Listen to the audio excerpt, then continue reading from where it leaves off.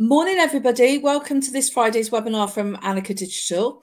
It's myself, Ann Stanley, today with Gurpreet. Hi, Gurpreet. Morning, Anne. Hi, everybody. So, Gurpreet, say a quick hi and tell everybody what you do, because this is your first time co-hosting, isn't it? Yep, it's my first time. So, hi, everybody. My name is Gurpreet Purewal, and I'm a marketing exec here at Anicca Digital, and have been now for just under 10 months. So, yeah. Is it that long already? Gosh, that's gone so quickly. It You're definitely part of the furniture, and we can't do without you. So you've become indispensable very quickly. Katie, who's normally my co-host, is actually on holiday with the kids today, and so she's not joining us. So if you're new to Anicca's webinars, which we hold every Friday, what we're going to do first of all is hold a poll. So I'll hand over to Gurpreet to do that. And then once we finish the poll, Gurpreet will disappear and answer your questions in the chat if she can, or she'll save them up to the end, and then I'll start presenting. So over to you, Gurpreet. Brilliant. So I'll start polling now. So how would you describe your marketing setup? Number one, I'm a student and currently unemployed, so not doing any marketing at the moment. Number two, I'd use just one channel, e.g. social media. Number three, we use several different channels to market our business. Number four, we use several different channels to market our businesses, in brackets, e-commerce. Number five, we work in silos. Our marketing is not integrated. Number six, we attempt to work together on some projects. And then finally, number seven, we have a proactive, integrated approach. Sorry, there's a typo. You can click more than one, of course, because we sort of want to know what you're doing from a perspective of the number of channels, but also whether you are proactively trying to integrate your approach or not. So what's the results looking like then, Gurpreet? Majority of people are going for, we just use one channel. So we've got 27%, 3 people have clicked that one so far. So that's the leading one. Okay, and anything on any of the others? Have we got any second runners? We've got a real mix. So a few people, 17% have used the top one. So they're a student or currently employed, so not really doing too much marketing. At the moment, the leading two are, they either use one social media channel or they use several different channels to market the business through lead gen. Yeah, we sort of expect that. I mean, you know, it doesn't have to be just social. You could be just doing email marketing, or you could just be doing SEO. I don't think I'd shared the handout, so you should be able to see the handout now. There's just a question there. Excellent. Okay, well, that's sort of what I expected. So I'm going to now share my screen. So if I go over and share properly, if you can let me know that that's working. Once I'm sharing my screen, I can't actually see the chat anymore. So is it showing? Yeah, we can all see it. Integrate your marketing strategies. Yeah, that's perfect. And the other thing you need to know is top right above where you can see my screen, there's a little arrow. So if you want to make the screen bigger, and then I'll dive in. Cool. Let's get going. So I'll see you in about 50 minutes. Brilliant. See you, Anne. Good luck. Bye. Bye. Excellent. So a little bit about me. So if you haven't met me before, I'm the founder and CEO of Anicca. I've been in digital marketing for 21 years, and I've actually been in marketing for nearly 30. I've been running Anicca for 16 years, although I do have a managing director and another director, Darren and Angie, who help with a lot of the day-to-day decision making. My day job is mainly client-facing, to be honest. I do a lot of consultancy, and I'm a trainer. My specialist subjects are sort of paid media, analytics, e-commerce marketing, and I'm really into all the AI and ChatGPT stuff that's happening as well. So that's sort of an area that I'm very interested in. I do have 2 books. The first one is the A10 Marketing Framework, which if you haven't already downloaded, you can just do a search on the website and find that. But the new one, which has literally come off the press last week, is Integrate, which is actually what this webinar is about. So we've got an 80-page book, and there's a link which we'll share in a little while for you to create an integrated marketing strategy. And I've just pulled out a little bit of that book today. We also have a podcast and the weekly webinars, of course, and there's my socials. If you're not familiar with Anicca, as I said, I established Anicca in 2007. There's 23 staff at the moment. We've got around 40 clients, and we offer 7 services. We're very transparent. We're quite data-driven, and we've won quite a few awards. And we work with some really good clients, quite a few of which you'll know along this list, but we work with both B2B and B2C, and also some of our e-commerce clients like Charles Bentley, Books to Door. Those are both local businesses, but we've worked with people like Dykeman Shoes in the past, and various others. Okay, so my first part of my talk is why your marketing needs to be integrated. I'm going to just sort of give you a little bit of a hint of the sorts of channels and in our case, the services that we offer. And we use this acronym POETIC to describe what we do. But if you could look underneath each of these, you can see many of the marketing channels that you might want to consider. So we've got things like paid search, we've got shopping ads, we've got SEO, we've got social media, we've got PR, we've got things like AI and machine learning, we've got conversion rate optimization, we've got all the creative services like UX and creating the assets. So you can see that there's lots of elements in marketing, both across digital and traditional channels. And if you can imagine, it's quite easily to not only just work in one of these, but also actually to work in one very, very specific channel within each of these sort of streams. So you can imagine why there's a tendency for people to become quite siloed, because it's very difficult to know everything about everything. And so what happens is often you get individuals or teams that specialize, and actually as you become more advanced, that's more common. However, just because you or your team are specialized, it doesn't mean to say you can't work with the other teams and have what we would call a more integrated approach across channels. But also, if you think about the way people interact with your business, some of them are going to be online. Some of them might actually meet you offline.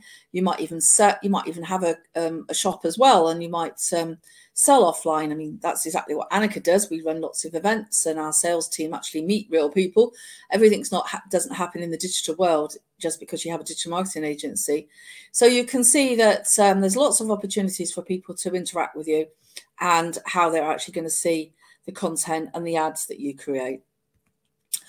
Now, a good reason for why you need an integrated approach is because you need to understand where your audience are and the different touch points and stages of the sales funnel. And so this is a classic sales funnel that we've written on the right-hand side, which goes through the different stages of awareness, interest, consideration, conversion, and loyalty and retention. So if you think about different people at different stages, as they interact with you, they're likely to come across different channels. So they might see something on social media, or if you're a bigger brand, you might have a TV ad. They might come onto your website and do some research. They might sign up for an email. They might get some emails from you. They might see some paid ads, or they might do a search in Google and actually click on a PPC or your SEO and actually then convert. And then once they become a customer, you're likely to send them emails on a regular basis, or you might even do some remarketing ads.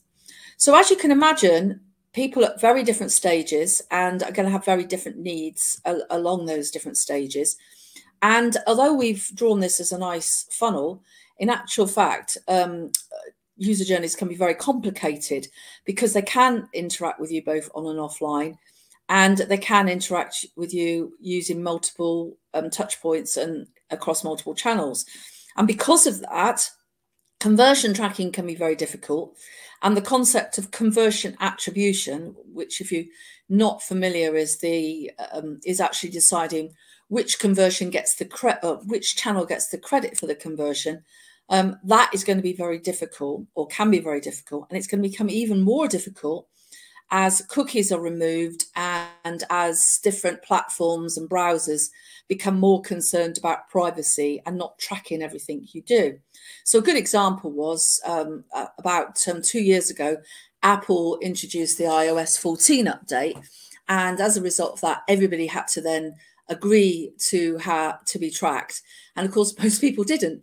And consequently, Facebook, which is now Meta, of course, suddenly lost all its tracking information, which not only meant that it was a problem for advertisers and for them, but also it meant that you started to get really rubbish ads because you weren't being targeted in the same way as you were before.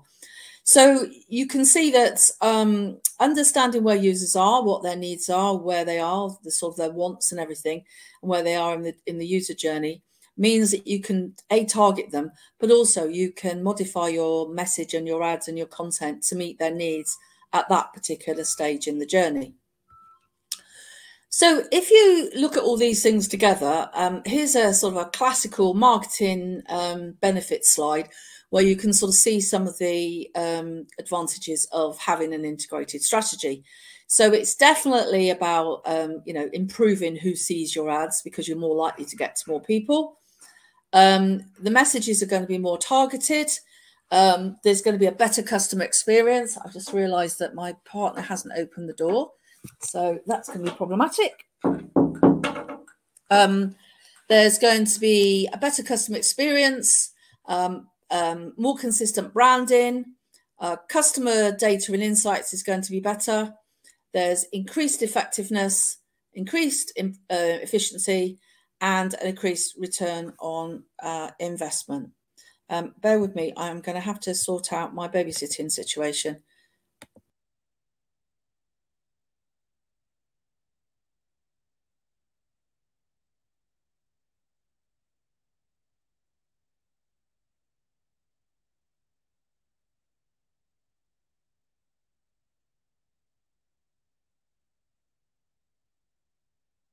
About that, everybody.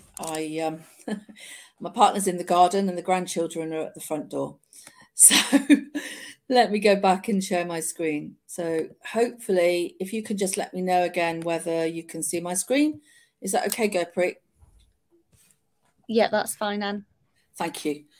Okay, so having sort of stressed some of the benefits of integrated marketing, I want to take it to a different level. And I want to talk about the apocalypse that's coming in marketing, because everything that we know now is changing.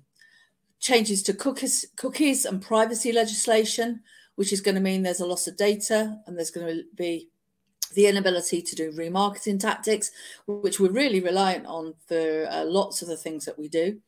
The huge impact that ChatGPT had in November, where suddenly everybody realized what AI and machine learning was all about. Well, these tools are just going to explode and they're going to be getting better all the time. And we're going to be using them in marketing, and we already do. If you look at the stuff that Anicca's doing, we've been talking about AI on a sort of a monthly basis since Christmas. And in fact, we were even talking about it last year because we knew that it was coming. And this is going to change our jobs. And the other thing that's happening is that the automation by ad platforms, which has been happening for 5 years now, is getting much more sophisticated, because the campaign delivery, bidding and optimization is effectively going to make us redundant going forward. So we really need to be considering the full-scale implication of what's happening with all of this automation and all of these changes. Now, one of the things we can do with an integrated strategy is we can negate some of these issues, and also we can help to try and alleviate some of the changes and actually prepare for them. So I'm going to be presenting 5 different strategies this morning. The first one is the use of strategic themes, which is how you can think of it more from a solutions perspective rather than a channels perspective. The use of consistent and effective content, the use of search insights in one channel to inform campaigns in another, remarketing and sequential campaigns, And then the bit that I think is probably slightly more technical, but probably the most important, is data integration, tracking, and automation. So let us go through, and I just wanted to share this amazing picture. So this is a 7-foot velociraptor, which I find really difficult to pronounce, at the T-Rex show that we went to. And what I'm basically saying is that if you don't integrate, if you don't automate, if you don't use AI, if you don't sort out your data issues, you are going to become a dinosaur. And it's my job today to stop you from becoming a dinosaur. I am expecting my 2 dinosaurs to run up the stairs at any minute. So do forgive me if it suddenly gets very noisy. Okay, so strategy number 1 is use of strategic themes. And the way that this works is that instead of focusing on the specific channels, we focus on the objectives and the outputs that we want to achieve. So let's use this diagram to explain what's happening. So first of all, we understand what the objectives are of the business. So an objective could be 20% growth in your sales or your revenue. Now, one of the ways you could achieve that is just put up your prices by 20%, but it's quite likely that that will end up with less revenue as everybody becomes very frustrated and all your customers disappear. So we have to think about how we can achieve that. So the best way of doing that is, first of all, to carry out a whole series of audits and insights to understand what your customers are doing, what you're currently doing, what's working, where the opportunities are.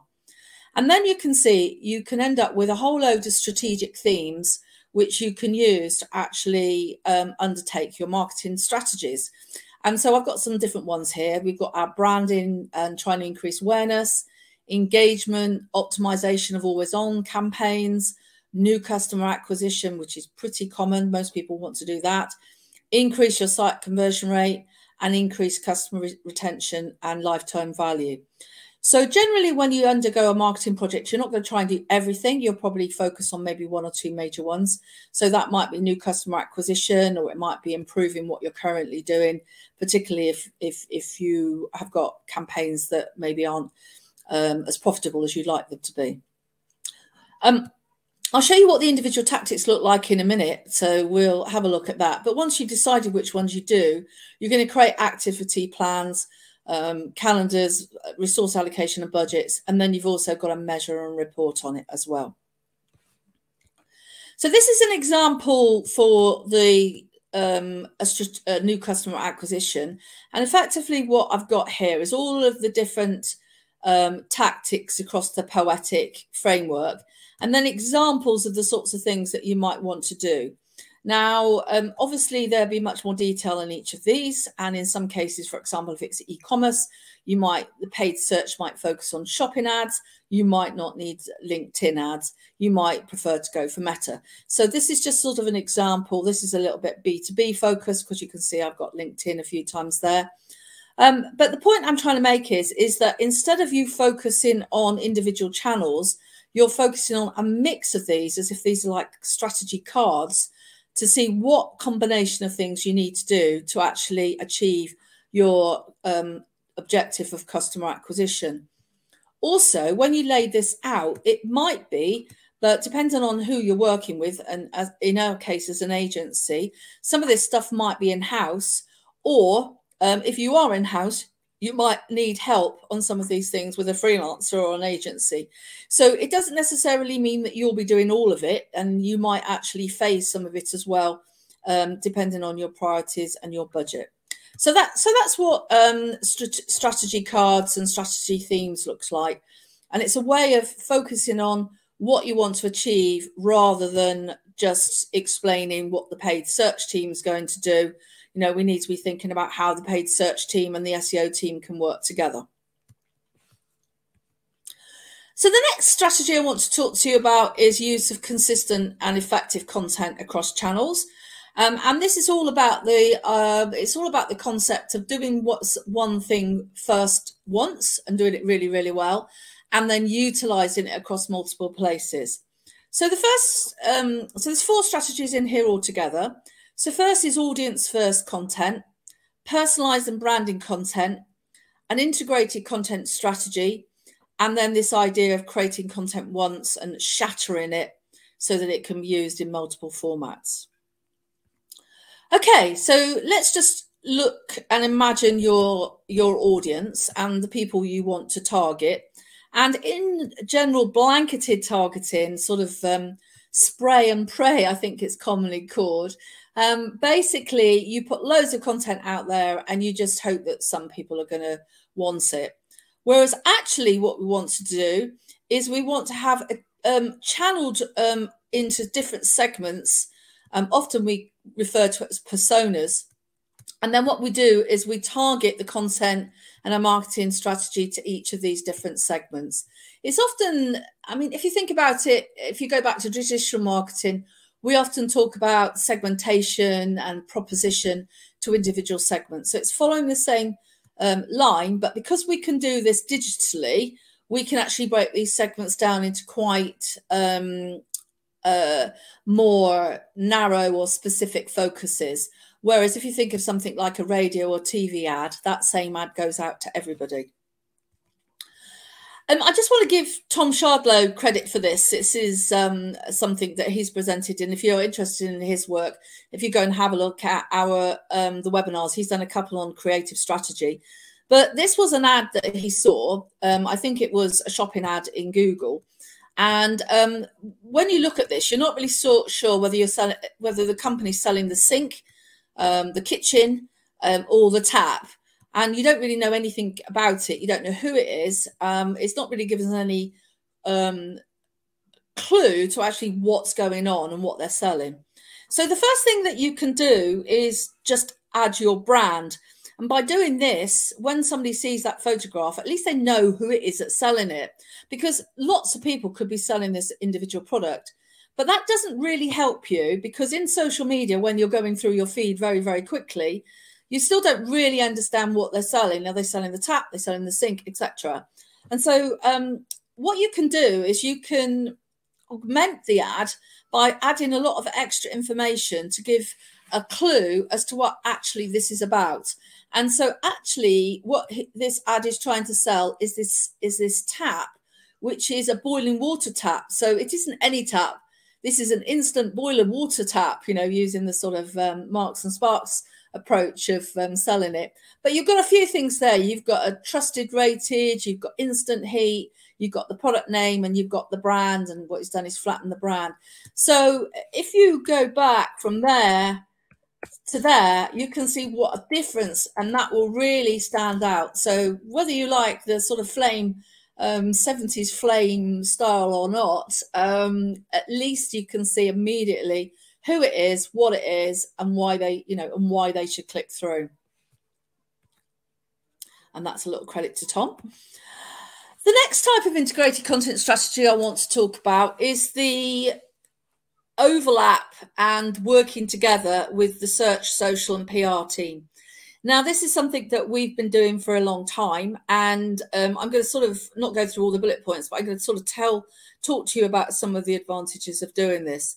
So first of all, you still get the majority of people coming to websites from the search engines, whether it's paid search or whether it's SEO. And one of the biggest hurdles are being found in search engines is, apart from having really good authoritative content, we use the EAT as a way of explaining that, is that you need to build the authority of your website, and you need to get links and domain authority. And so the rise of digital PR has been phenomenal over the last sort of 5 years or so, because if you can get a link in the press or in the media, usually it's a high authority domain, and that link will help your SEO.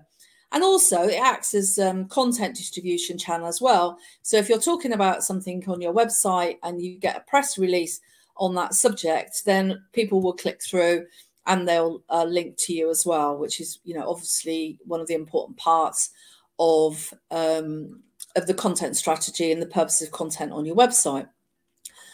If you also consider how social links together, you'll often notice that, you know, we'll write content in social on a blog, and then we use things like email and social and PR to distribute that content. But social has become much more powerful, because people are starting to use social platforms like Pinterest and TikTok as actual search engines. So their focus is on discovery of products as well. And you see different people with different ages and demographics and different interests using those different platforms. And in some cases, people are going to TikTok rather than Google, which is quite surprising. Now, if you can think about you as a brand and say you offer, I don't know, a makeup product, for example, or consumer product, what you tend to find is that a certain number of people will know your brand. And if they search for you, that's going to be a lot cheaper than, being found for the name of the product. It's going to be a lot easier to be found. It means you don't have to spend loads of money on Google ads. So what happens is that the number of people that know about you cap or limit the amount of search queries for your brand. So what you need to do is you need to drive awareness. And so one amazing strategy that you can do to work together is if you can get people to use your product in social media, and you can get lots of influencers and people talking about your product, and then you actually release some press releases about the product and refer them back over to, say, TikTok, where they're all using the product. Those stories will appear at the top of the search engines, which will be really useful.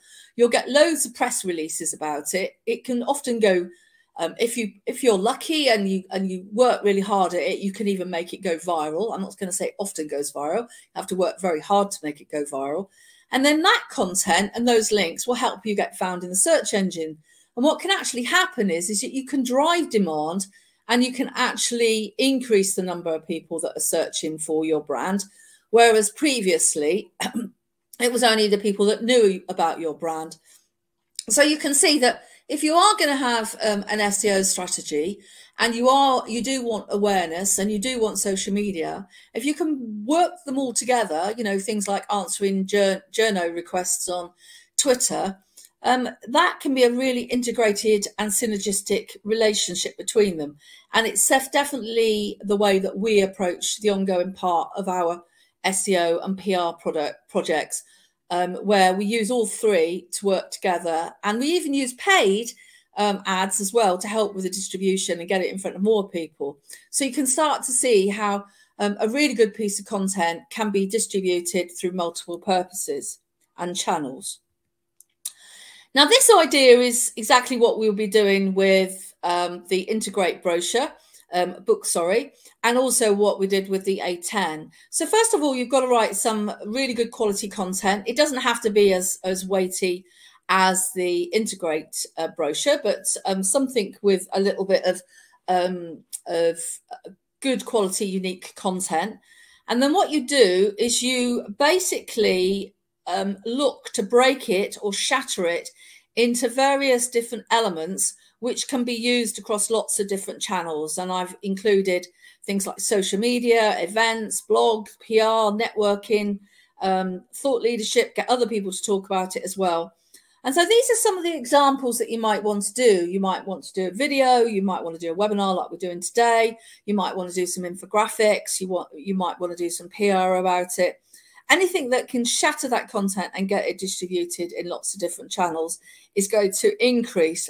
And then if you combine that with paid ads as well, so for example, if you use something like Meta, which is very cheap, or you use LinkedIn organically, and then you perhaps create some lookalike audiences in Meta and Facebook based on your current customers, that way you can get it to lots of new people. Okay, my next strategy 3, is slightly more detailed, and it's using the search term insights that you get from, say, Google Ads in one channel to inform campaigns in another. And it's sort of this concept of how, if you think about search engine optimization and Google Ads, we're using the same data to try and understand who's searching for things.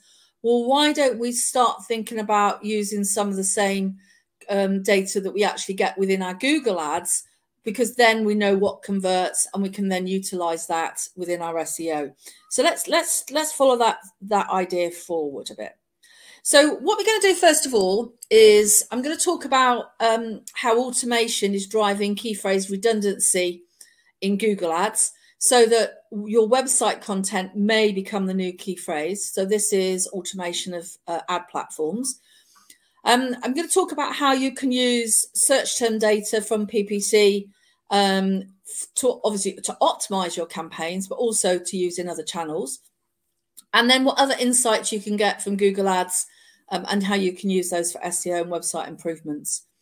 Now, why are we worrying about this? Why are we doing this? Well, first of all, for a lot of businesses, particularly startups, it's going to be really difficult to grow the authority of your website and increase the domain ranking in the short term. So we normally, from a lot of websites that have got a low starting point or a low domain authority, we generally recommend paid search first and other paid channels, of course, because that way we can start to build up a customer database, start to get traffic to the website, and so they can start making money.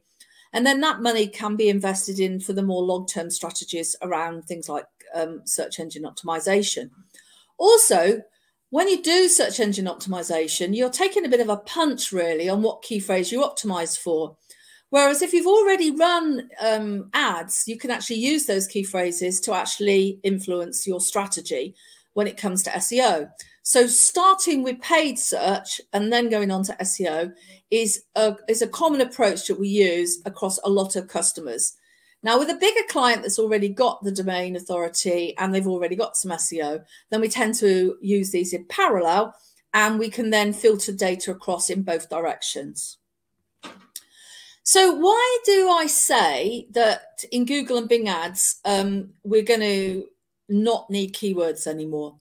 Now, this is all to do with that apocalypse that I mentioned early on, is that the platforms are using so much AI now that actually they automate a lot of the tasks. They automate the choice of key phrases, they automate the choice of ads, they automate the bidding strategies. And the reason they're doing that is they want to make it so simple that anybody can use the platform.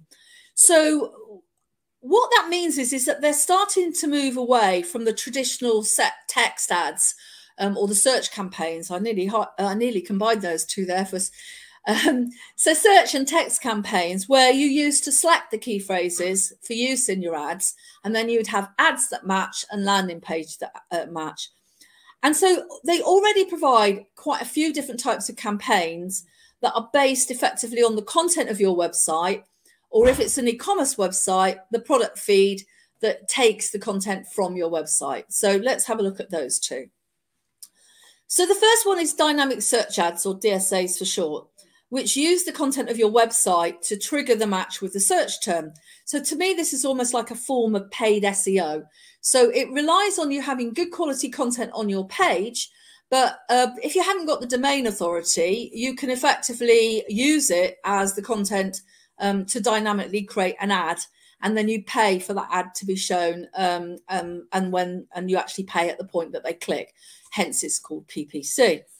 So dynamic search ads look exactly the same as normal text ads, but you haven't had to go through the process of sifting through hundreds or thousands of key phrases to decide which ones you're going to make. And so they can be a lot quicker to set up, and actually you can use them to find lots of different key phrases, even key phrases that have never been searched for before. Now, the other type of ad that doesn't rely on you to click on to find search terms or key phrases is called shopping ads. Excuse me, I'm just going to close my door because the children are now in the house. So bear with me a second. So shopping ads, the way they work is with an e-commerce website, what you do is you can create a CSV file, but more often than not, you'll create a dynamic feed. And the dynamic feed has all the information about all your products. And it's particularly important because as your products go out and in and out of stock, they have the stock levels. And of course, you don't want to be showing ads when you haven't got any stock left. So when you set up shopping ads and the new Performance Max ads, which have sort of replaced smart shopping over in Google Ads, then you use that feed through the Bridge of Merchant Center. And actually, you don't need to add any key phrases at all. Now, just to add to that, Performance Max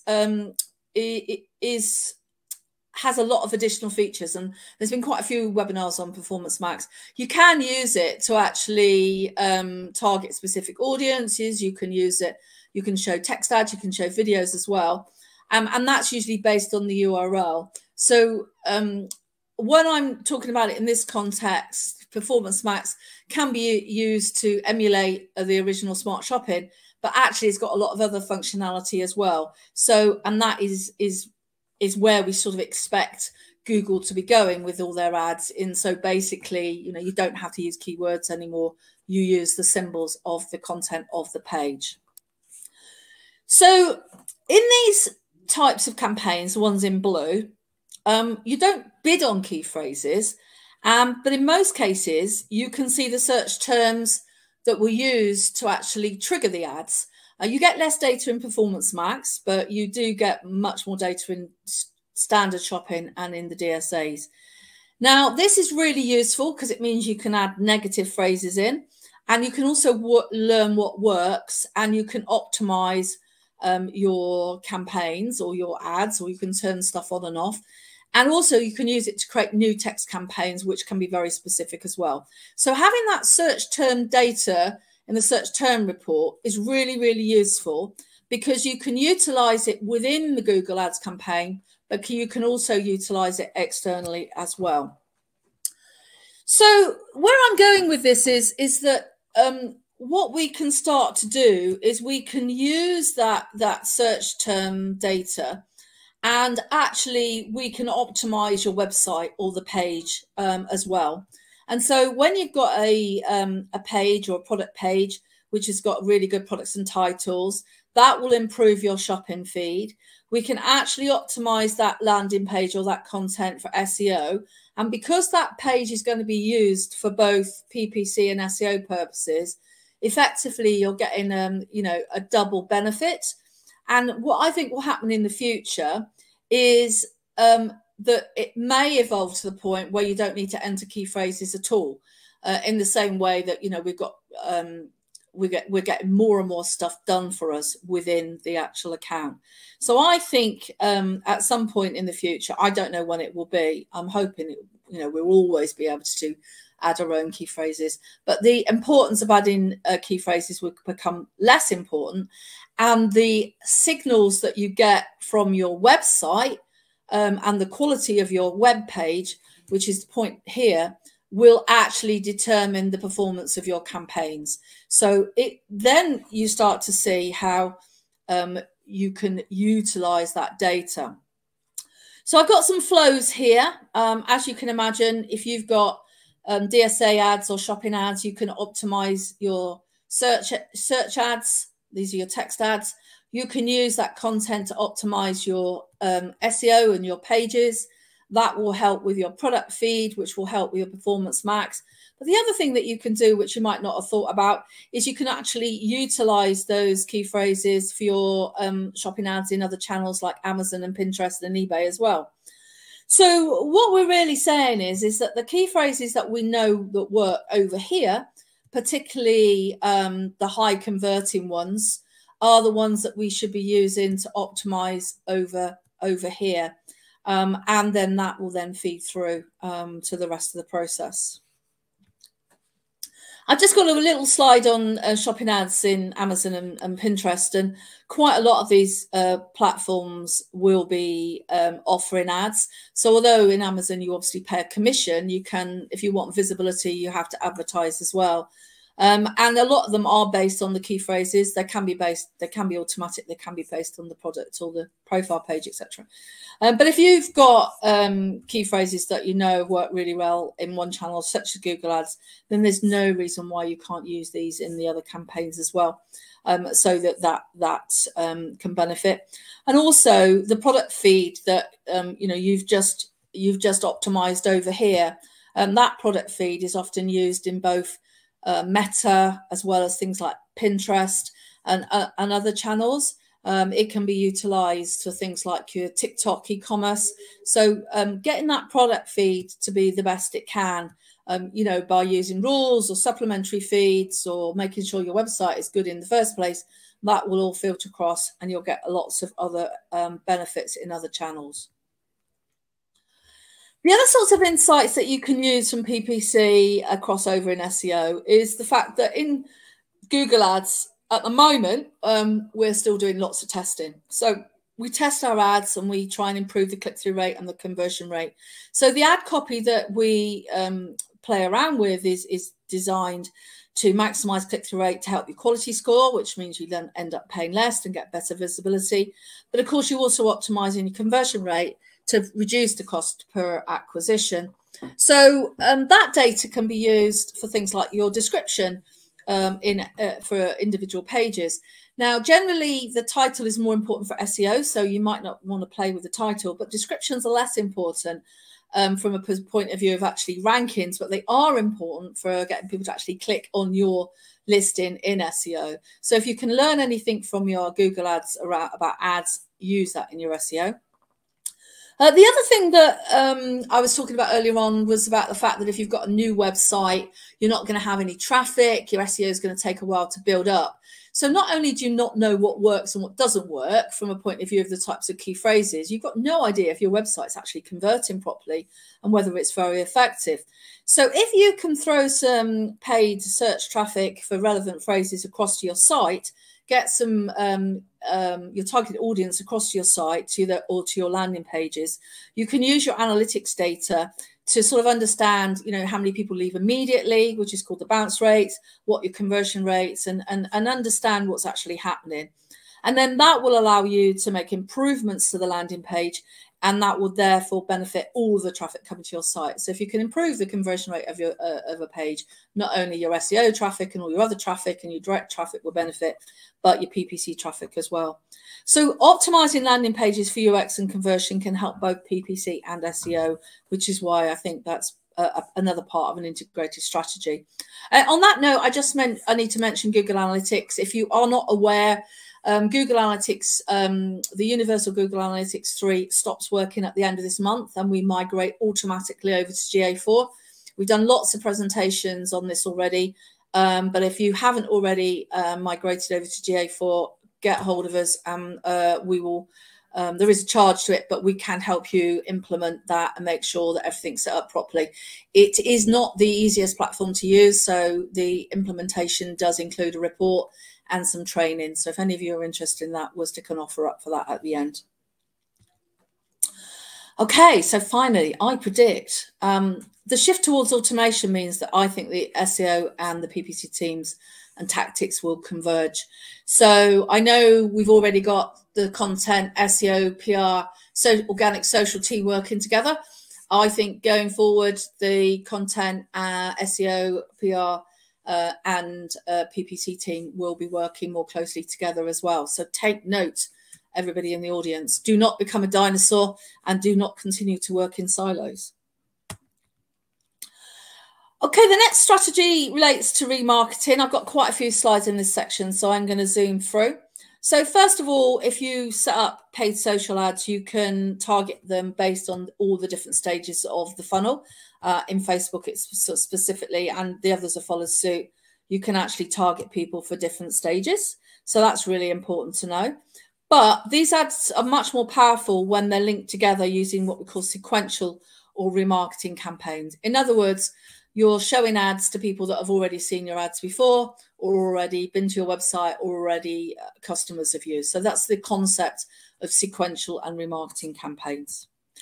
So first of all, just what remarketing is then, it's one of the most important types of tactics that we use.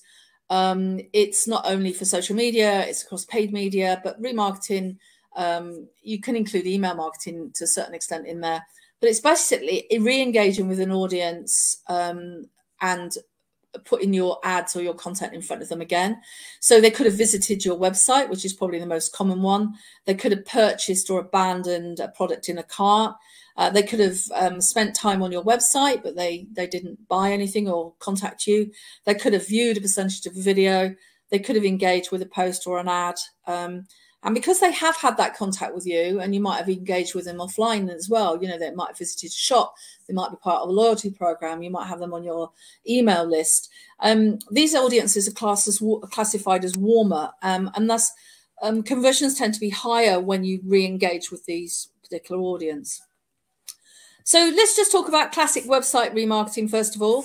So first of all, it doesn't really matter how they came to your site in the first place. It could have been through another channel, SEO. They could be regular users. They could have come from email or Google ads or Facebook ads. It doesn't really matter how they got there. And then at that point, they're either going to leave your site or they're going to convert. And of course, if they convert, that's great. You're going to make some money. But assuming that they leave, they're going to, what's going to happen is that because they've arrived on your site, they've been cookied or tracked. And then as they go around the website, so if we all went to John Lewis now, looked at a pair of jeans, we would then go to Facebook or we go to Gumtree, we would see a John Lewis ad. And then, I think, oh yeah, I really wanted those jeans. And then you go back to the site and then you would buy it. Okay. Now, sequential campaigns can be slightly different, and I've got 3 types to show you. So the first is where the same audience see 2 ads with different messages. Usually that audience will see one, and maybe 24 hours later they will see the second. We use that Facebook a lot to do that. The second type is where they see one ad, and if they engaged with that ad or watched a video, say they watched 50% of the video, you stick them in an audience, and then you show only the people in that audience the second ad. And then the third is what we call cross-marketing or cross-channel remarketing.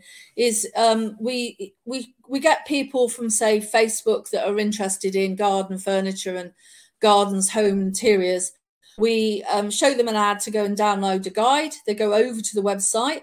Of course, once they're on the website, they can be cookied, and then you can then show them ads across lots of other channels, which is sort of what I was describing with the John Lewis example. So these are 3 different types of sequential campaigns. And in these 2 cases, we're using some form of remarketing. Now, we can use lots of different channels when we are using a sequential approach. So this is one of our multi-phased approaches. So you can use different channels to attract people's attention. They can also come to your product and content pages using various different channels. And then once they've actually arrived on your product or your content page, we can then send them a second or sequential ad to remarket those people that have actually arrived on those pages. You can also remarket to people within the same channel. So, for example, if somebody's watched a video in YouTube, you can then remarket to them using Google Ads. The other thing you can do is create custom audiences. So using the same path that we went on just a minute ago, we've got a user that comes to your website. They're either going to leave or they're going to convert. Now, if they leave, what you can do is you can put them into a new audience so that they can then see ads on other sites. But also you can have visitors that you saw an exhibition, or you can have people that watch your webinar or have seen your app, or you can basically upload a list or create these custom audiences, which can also be used to target. And then when they then see the ad through these custom audiences, they can then return back to your website and actually purchase from you. The other thing that you can do with these custom lists or any of these audiences is you also can create what we call lookalike audiences. Now, lookalike audiences is a way of prospecting, and the way that that works is that you're looking for, say, your converters, and you're looking for people that are similar to those. So if you've got a list of 1,000 people and you load them up into LinkedIn or you load them up into Facebook, you might find 300 of them will match. And then that will be an audience that you can then use to create a bigger lookalike audience with. There's a couple of other types of remarketing strategies. So dynamic remarketing for e-commerce. So in the John Lewis example, what happens is I went to John Lewis, I looked at a pair of jeans, and then suddenly I see jeans everywhere. Now, this requires the page to be marked up. And there's various different ways that we can use dynamic remarketing strategies. So you can actually set a dynamic remarketing campaign in Google. Although, to be perfectly honest, the Performance Max does a really good job of that now because it's got that built in. Microsoft for advertising also offers a product remarketing as well. They were very late to the game. That's only sort of about a year ago.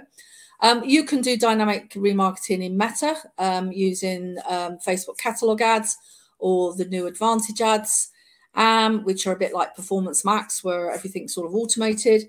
But when you do dynamic remarketing, you definitely should use the Google Tag Manager to add your tracking pixels or tracking code.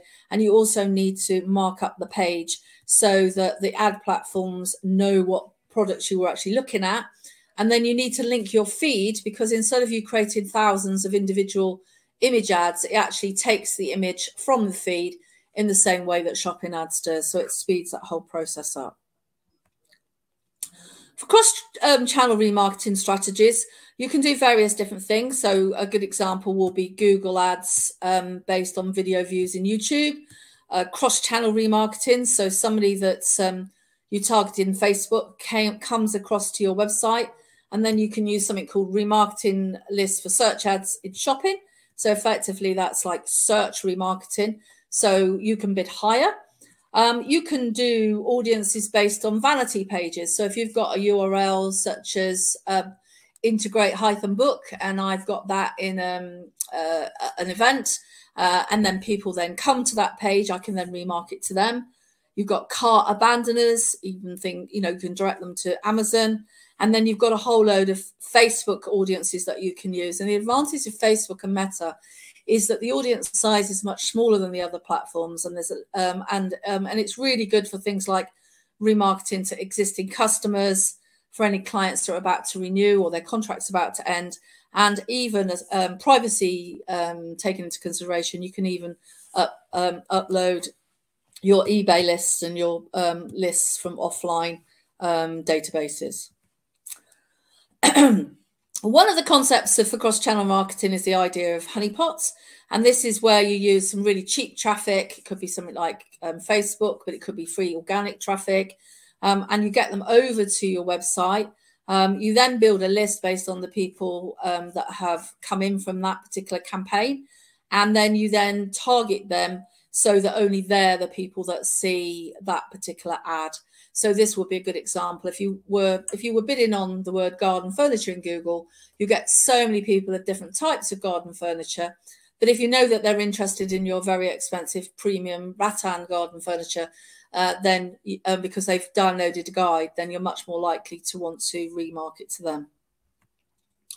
A couple of more strategies then. So things like it's definitely worth remarketing, creating analytics audiences. And if you've currently got audiences set up in GA3, you need to convert those over to the new GA4. You've got a choice of putting your remarketing in observation mode, which is normally where you start, where you overlay lots of audiences onto existing campaigns and start to see what works. If something works really well, then you can increase the bid. And if it doesn't work very well, you can decrease the bid. Whereas other types of campaigns, they will only be shown to that remarketing audience. And that's what we mean by targeting.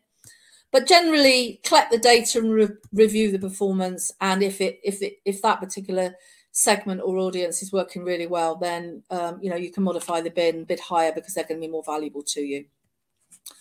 With regard to Meta, Facebook and Instagram and Messenger, you definitely need the Meta Pixel, although I'm going to be talking about overcoming some of the tracking issues caused by Apple in just a second.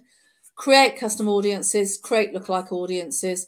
But because of tracking issues, it is worth using custom audiences based on people that have engaged within the platform. So if they've,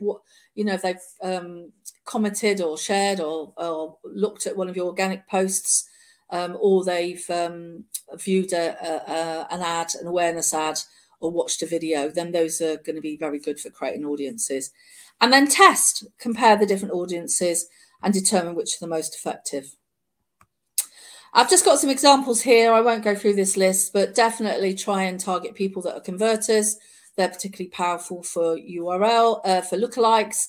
Also, you can target people based on the amount and when they bought, and also the type of ads that they've used.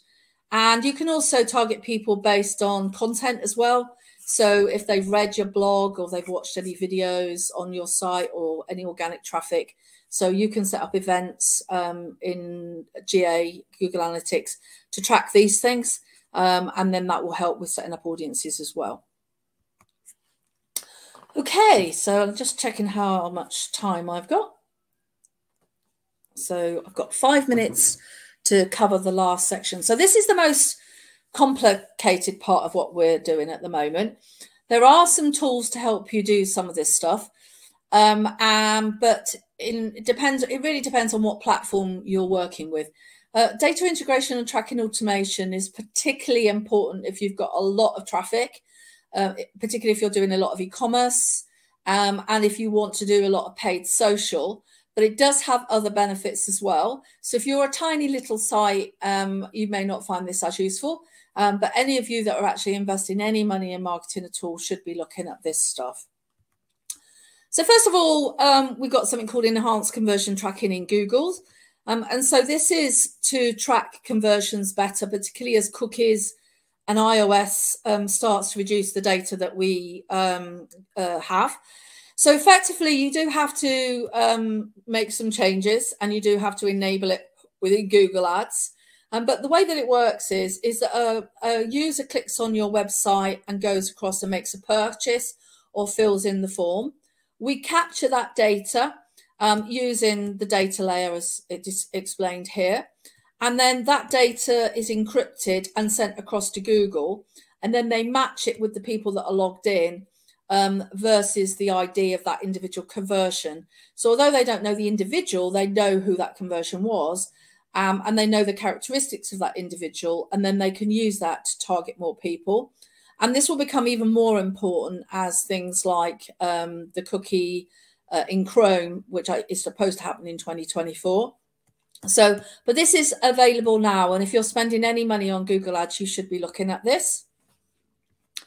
The next one I want to talk about is moving away from what we call client-side or browser-side tracking to server-side tracking and the use of conversion APIs. Now, I'll give you a little bit of background behind this. This was all to do with Apple 2 years ago when they introduced their privacy changes in iOS 14. And basically, everybody had to tick a box to say that they're happy to use apps on an Apple phone or an Apple device and have their behavior tracked. And of course, everybody said no.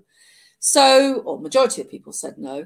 So what happened then was that tracking meant that when you do ads where people come over to your website or where they convert and you need to send that information back to places like Meta and Pinterest and TikTok, that data just basically disappeared overnight. But if you think about it, when somebody comes to your website and they convert, all that information is being held at the back end of your website on your server. So you do have the data, but what you need to do is connect the dots and connect the conversion with the data, and then find a mechanism to send it back to the ad platforms so that they've got the data as well. And then if they've got the data as well, then that data can be used by them to actually improve the campaign. Now, at the moment, the way that data is being tracked is through the browser. And so you have cookies and that information sent directly through to Facebook and all the other ad platforms. I've got some diagrams in a minute to show you. So if you've lost all your data, because most people are using mobile phones, a lot of people are using Apple, and you've got cookies being phased out in Safaris, you know, they only last 24 hours, etc., etc.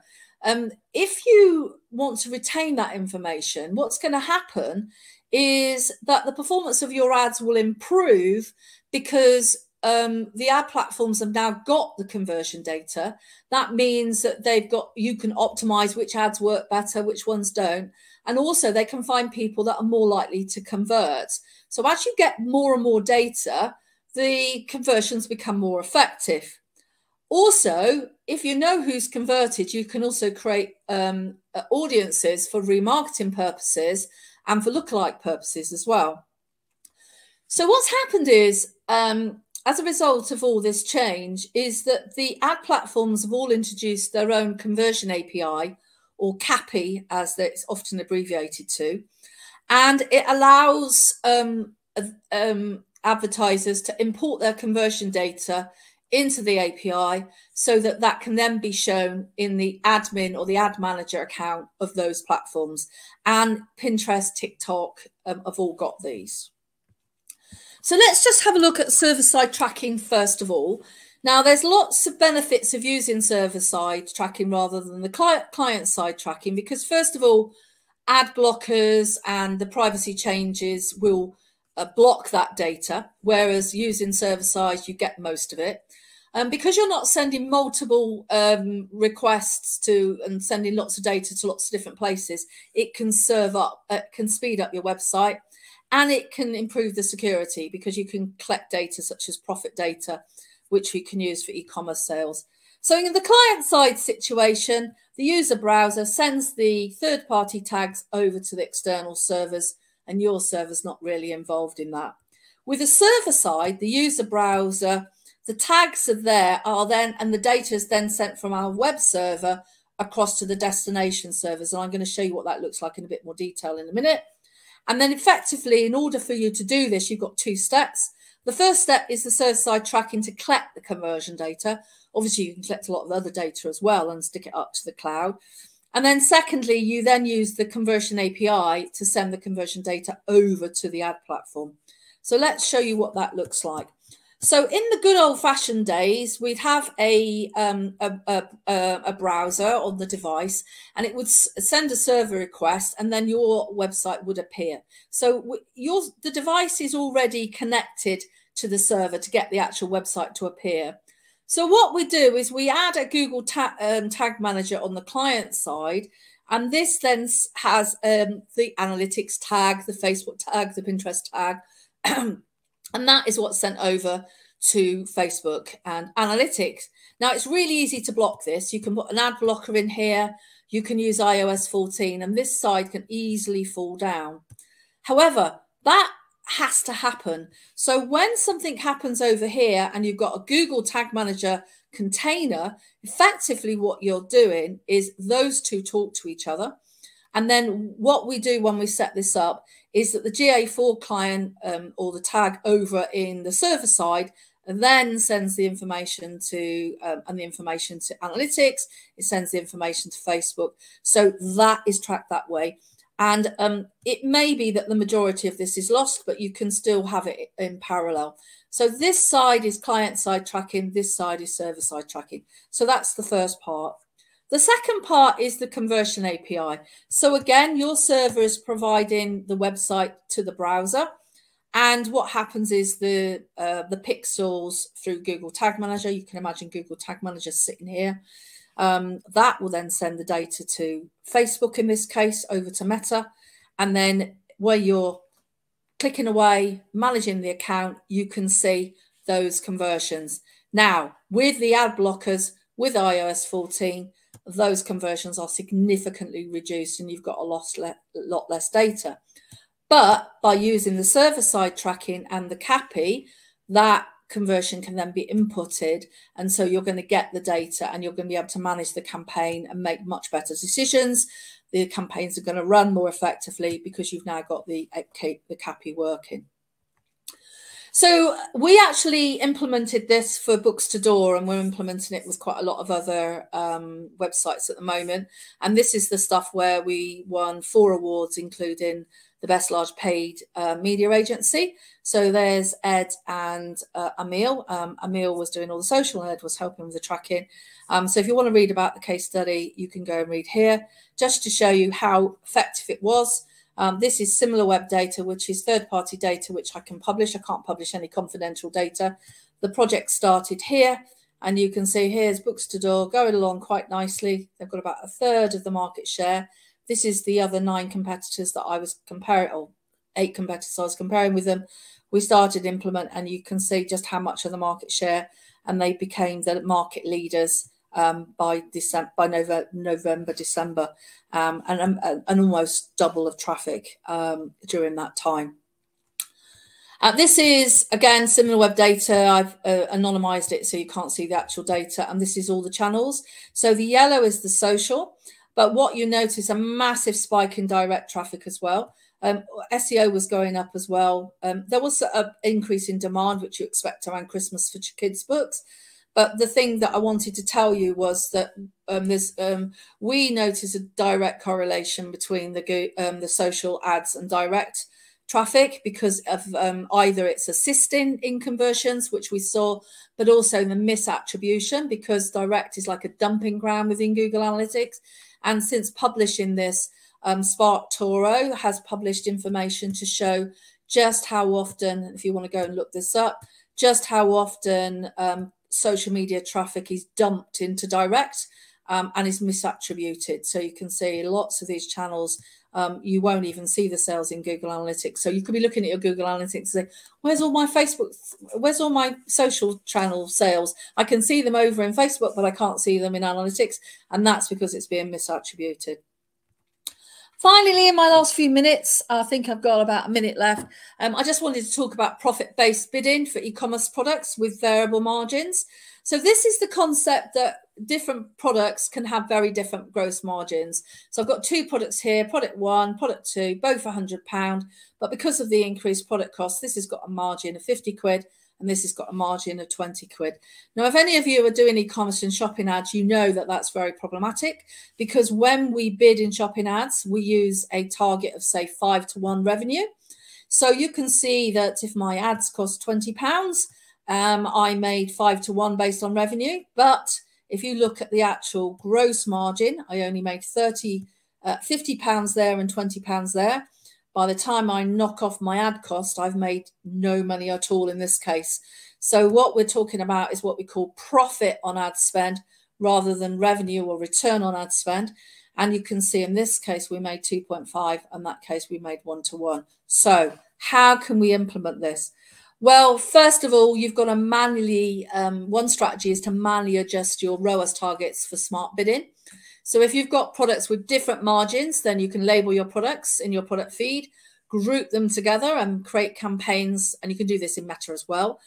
Group the campaigns based on the profit margin. And then if they've got a low profit margin, then you bid higher for them. Alternatively, you can do what we call profit-based biddings, and this is automatic. This is the stuff that we're working with clients now. So we extract the cost and profit data from your website and add it to your product feed. It's dynamic, it's changing all the time. Then you use labels to create the Google Shopping campaign structure. So in some cases, they will even move around between campaigns based on the profit margin. You export the profit data as well as the revenue from the shopping cart. So you actually get every time there's a sale, you use that server-side tracking to get that profit out, and then you import that back into Google Ads. So effectively, you overwrite the revenue that's used in ROAS bidding with the profit. And then when Google works, it uses, instead of using a ROAS target, it's using a POAS target. And then that way you can maximize the amount of profit you make rather than the amount of revenue you make. And that's described in this diagram, where step one is identifying the margin for each product. This is your product information scheme. This is your website. So get that data over into the into the website, get that into your Google feed, into the Merchant Center.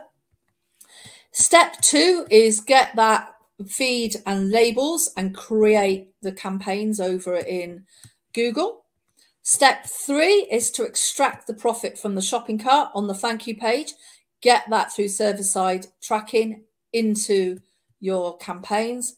And step four is to change the bidding from POAS, not ROAS, and then maximize. So if you've got a sale on and your prices change, it will dynamically amend it, so you're always trying to target the maximize amount of profit, not the amount of revenue that you get. Okay, so I'm not going to go through all those takeaways now, but the main thing you need to be aware of is you need to avoid becoming a dinosaur, because as so many things are changing now with automation and privacy and the use of things like ChatGPT and AI, you need to integrate to avoid becoming a dinosaur. That's it. Now, there's lots of things we can help you with. I know we're going to bring you a couple of offers now. So I'm just going to close my slides. Welcome Gurpreet back in. And oh, I've gone over. I thought I would do. I always tend to go over on mine, I'm afraid. Shall we bring some offers up, Gurpreet? And is there any questions? I think you're on mute, Gurpreet. Oh, I've done a classic. Am I back? I suppose the most important thing is to send them over the book, isn't it? Yeah, definitely. And also, yeah, just some great feedback. A lot of people said it's really interesting. They'll probably have to have a rewatch because there's so much info. So yeah, the download should be going out in a couple of hours' time and then up onto YouTube as well. Excellent. Yeah, I was trying to do it in more detail, so I've got a sort of a record of it in enough detail, because before, when I've done this presentation, I've skipped a lot of the explanation of how the server side and the CAPI works. But I think it's becoming so important now that people need to understand it. There are shortcuts to setting it up in some platforms like Shopify, BigCommerce and WooCommerce. There's some plugins to help you. But if you've got Magento, there's not as many. And if you've got a bespoke platform, then you're going to have to do it manually. It really depends what you want to do. There are some third-party products out there as well. But if you are interested, if you contact me and the team, we can help you. And in the meantime, let's just stick up a couple of, yeah. So if you think that's useful, if you want to leave us a review, that would be brilliant. Or we've got the reviews.io. And then the other thing I was going to say, is there anything else that we said we were going to? I've put your consultancy pop up on if anybody wants to chat with you, Anne. Oh, okay. Yeah. Do you want to load that up? That would be brilliant. Yeah, here it is. I'm not going to be around much next week because I've got a couple of expos and events to go to. But it links through to my Calendly. So if you want to book, if you can book the week after next, that would be amazing. Usually Tuesdays, Wednesdays and Thursdays are the best day for me because obviously we're here. That's brilliant. Is there any other questions? I think that's everything, but a lot of love hearts and smiley faces coming through for you, Anne. Thanks a lot, everybody. Speak to you soon. Brilliant. Thank you. Bye.